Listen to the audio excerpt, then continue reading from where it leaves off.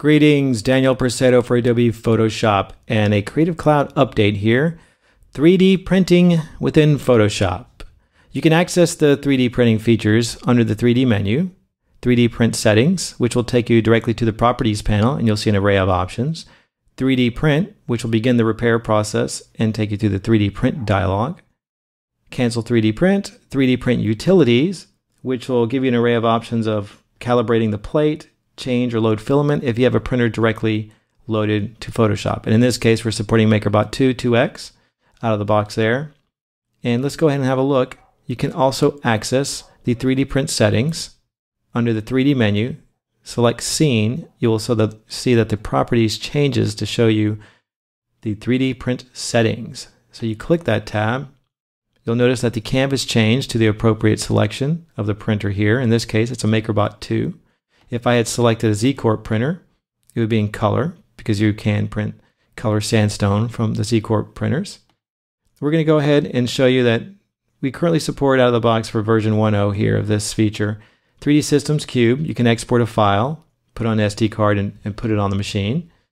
You can go through and connect a MakerBot Replicator 2 directly to your computer and Photoshop will recognize it, the 2X as well, and this Z-Corp printer. You can also export to STL if you want to put it in a website, Shapeways, Sculpteo, or whatever. But we're going to start with the MakerBot 2 here. Oh, before I do that, I should probably say, hey, you can actually print 2 Shapeways. You can prepare a model, for example. You can select that and choose from a variety of options. I'm going to break these videos out. We'll get to that one next. And right now we're going to go with a local printer because that seems to be a pretty exciting thing, right? And I'm going to choose a MakerBot 2. And you'll see I'm printing local to the MakerBot 2. I'm pretending it's connected. I don't have one connected here right now. I'm going to use inches. You can go through centimeters, millimeters, whatever you're comfortable with. The detail level can be set as well. This is how detailed you want your object to be printed. You may want to choose low if you're iterating quickly and you're kind of prefabbing something, kind of trying to see what it's like and you're trying to save time. You may want to choose that option. I'm going to leave it there now for just making this a little more quickly. You can show the printer volume. If I zoom out of here, you will see this is the volume of the area of the printer that it has available space. In this case, you can see this is a pretty big area. I'm going to make my model bigger here. I'm just going to say scale to the print volume. And there you go. It's now using more of that space within, in this case, the MakerBot 2. And you can change the volume here as well. You can set it to whatever you want. I mean, the max volume is right there, so you can't go beyond that. Surface detail. If I'm using normal maps, bump maps, or opacity maps on this model, Photoshop will create the geometry to support that detail in your model. When it goes to repair, it'll burn in, or it'll bake in, rather, the bump maps or the normal map geometry into that model. If you have opacity maps, it'll create a hole for that model. And again, I'll show you that at another video. Now, support structures, in this case, you can say, we want to check both of these here. You can use a raft, which basically creates something on the bottom here that supports the geometry when it's being built.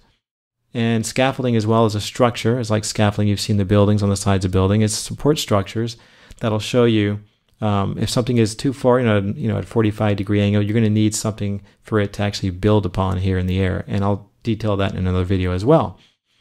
Trying to go through this pretty quickly here. I'm going to go ahead and say repair this model for me, and it's going to unify the scene.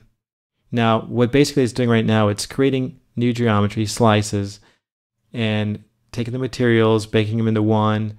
It's repairing any holes, defects.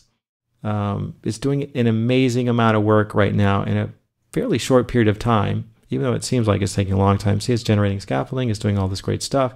But we're almost there. How much more do I have to wait? I have to talk through this whole thing. I don't know. I could just cheat and cut the video. Oh, nope, I don't have to. So there you go. You can see in this case that this is the raft. I'm going to take it out here. There's the raft. And something like this, I don't even use a raft because I don't think there's going to be a big problem with it falling to pieces. So I'm going to turn that off. Scaffolding, you can see I'll turn it on and off. These are support structures that are built. This is something that Photoshop does automatically to help with the printing process.